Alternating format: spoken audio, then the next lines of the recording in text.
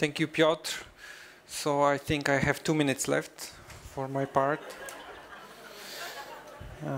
Okay, so nice to see you all. Thanks for inviting me, and thanks, Mark, for convincing me to present. I'm Pawel Osuch.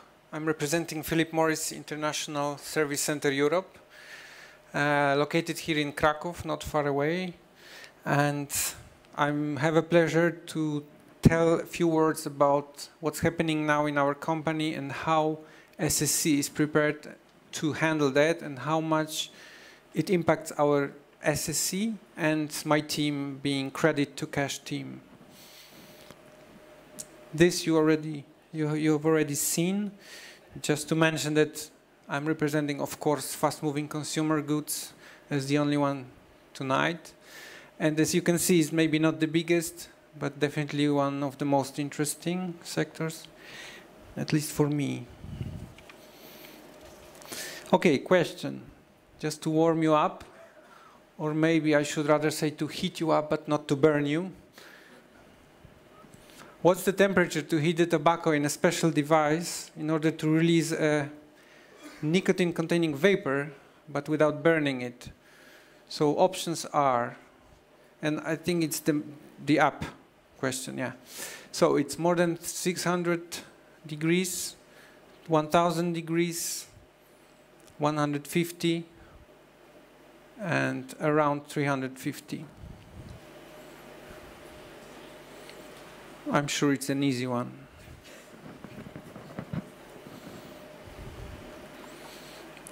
Kind of, yes. No, it's 60% is right, yes. So congratulations. Okay, so I'm sure you remember the guy that was a character of our campaigns, marketing campaigns related to one of, or the biggest brand, which I probably don't have to mention the name, or I cannot. So if you remember the cowboy, just simply forget him, because it's the past. For those that don't remember, don't bother anymore.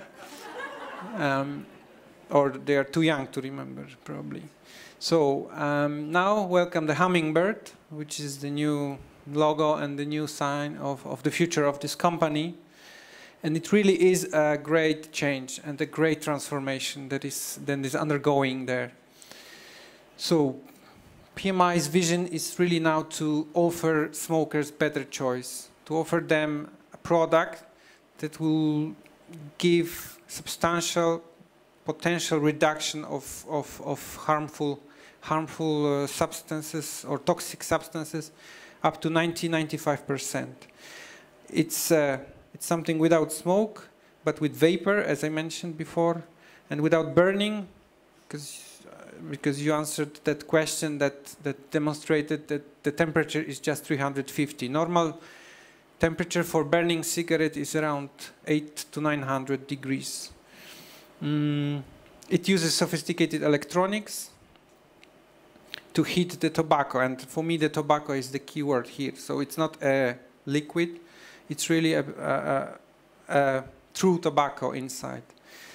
The company already invested more than $3 billion in R&D, and so far, so good. More than 3 million people already fully converted from smoking cigarettes to using RRP, what we call RRP, which stands for reduced risk products. Now, what does that mean to the company as a whole? So you can imagine, or maybe before, I can just tell you something that I heard even yesterday. You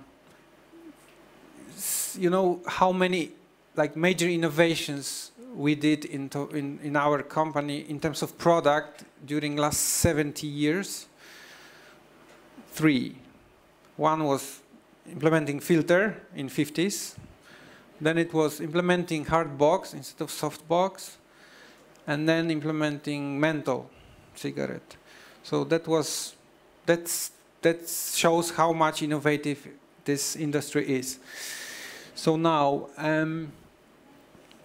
And now it's changing. So now we're going to have something that is totally new for us, new product category, which means totally different sales strategy, different customer structure and profiles, and of course that somehow impacts what is close to my heart, which is credit and collection, and cash application, of course. Now, challenges, which I prefer to call what makes our work more interesting. As you can imagine, I mean, no rocket science. Different customers mean different credit risk. We have to assess them like from the scratch. Of course, the sales volumes are starting, so we have no historical trends. We don't have anything to refer to. So these are, let's say, we feel like a startup in a sense. Of course, we are seeking for automated solutions for robotics. So those initiatives are taking place in SSC as well here in Kraków. Because what we need to automate definitely is the calculation of the credit limit, the update in SAP, the usage of the credit limit, the exposure monitoring, and of course all the accounting side. So all the postings that happen afterwards. Yeah, in one sentence, finance must be really up to speed with business, and really here it even takes or has a new meaning for us. So on one hand we have this transformation, and now just to few words about the SSC in Kraków. It's quite big, as you can see. It's more than 1,600 people already, and more than 900 in finance already here in Kraków. We speak 26 languages, not myself, but those 600 people. Then 40 countries, I mean, we come from 40 countries all over the place. And just some examples really of more sophisticated, or let's say, of course, we are mature. We were established in 2005, so of course it's time to do something more than just the basic transactional. So we do controlling, we do treasury with all kinds of treasury. Even 2 years ago, we started front office activities, so really trading activities in our shared service center. We do tax and transfer pricing. Recently, we do procurement sourcing. These are just examples, let's say. When it comes to my team, the coverage of the credit control that my team does here is about 40% of total PMI's revenue. And another part of my team that I'm very proud of is cash, as everyone calls cash application. I had to learn that term because I didn't know it before. For me, it's just, you know, we call it collection. But just to be clear, we don't really have collection in our shared service center. Like we don't contact customers directly. We just deal with the markets, with our peers in our sister companies across the globe, but we don't deal with customers directly. So my team is responsible for processing of transactions and reconciliation of balances representing 60% of all total PMI cash. So as you can see, we have this transformation as a one power, and on the other side of the table we have SSC, and like by nature they have to meet somehow, because it's not possible that SSC is kind of out of scope for whatever happens now in the company. So our center really brings the value. We have teams of professionals supporting market implementations.